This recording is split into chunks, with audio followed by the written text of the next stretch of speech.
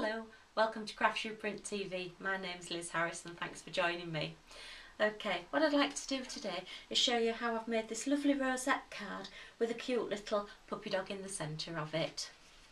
Okay, I've brought out a new range of 3D decoupage dog portrait sheets. Now there are over 180 breeds being shown at Crufts 2012 this year, which starts in March. So to coincide with that, I've brought out my new range and I do have a portrait sheet for every dog that is shown.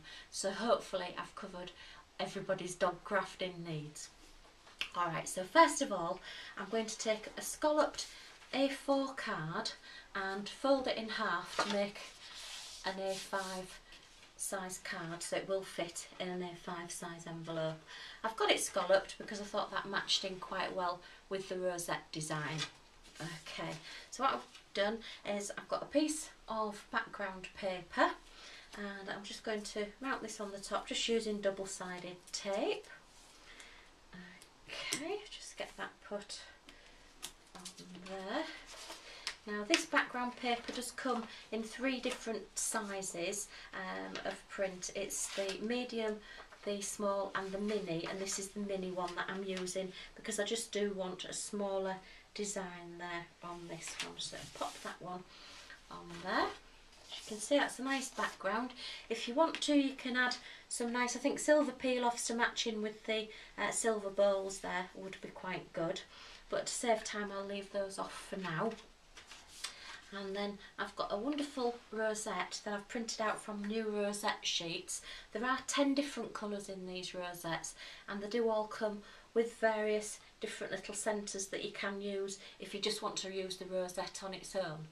But what I've done, as I've designed my new dog sheets, I've made sure that the topper on its own there actually fits onto the centre of the rosette, so you don't have to worry about sizing.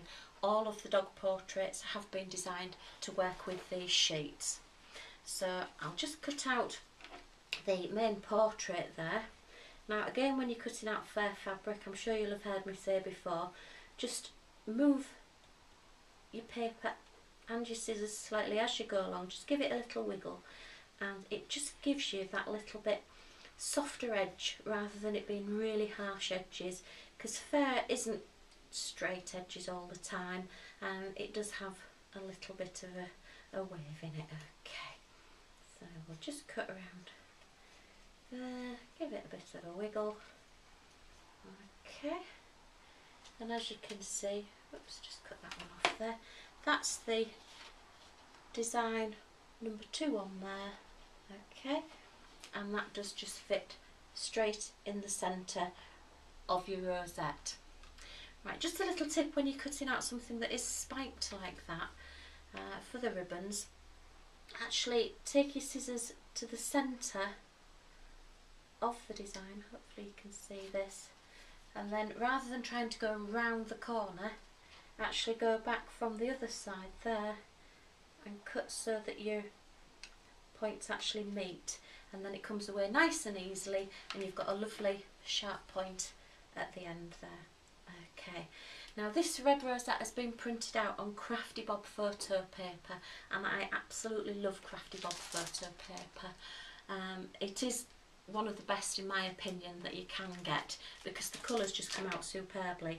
That red has been printed on a bog standard printer which cost me about £40 and it was compatible inks, and I think the depth on that, it looks like it's 3D'd already, and that's just down to the quality of the printing ink there and the paper that you can see all the different colours of the reds there. Okay, so just put some double-sided tape on this. Now you can use foam pads if you wish, if you want it to stand off from your design a little bit. Just put a little bit on there so it stays on. Okay, and just centre that onto the card. Now if you're wanting a lot more depth onto your card, again with digital printing you can print out as many as you like. So you could print out more than one, layer them all up just slightly twist them as you're going round, and you'll find that you get a bit fatter rosette. And you could also cut off the ribbons at the bottom and actually put proper ribbon on there, and that would give quite a nice effect.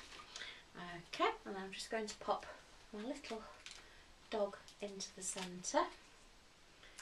Again, if you remember, if you're using slightly larger foam pads and you want a little bit of a twist, just shape it into your fingers, and you do still get that little bit there, and then just pop him straight into the centre there. Now you can then go on to use the other layers from the sheet if you wish. There is an extra layer there and another layer, or you can just keep it as the flat one and just add then a little bow onto his hair. Oops, just pop that on there. Okay, let's just pop that, and that just matches. I just thought a nice little red bow onto the dog there. Getting an extra bit on my nail there. Okay, and that gives you just a wonderful card for any dog lover, and as I say, that is available in lots and lots of different breeds.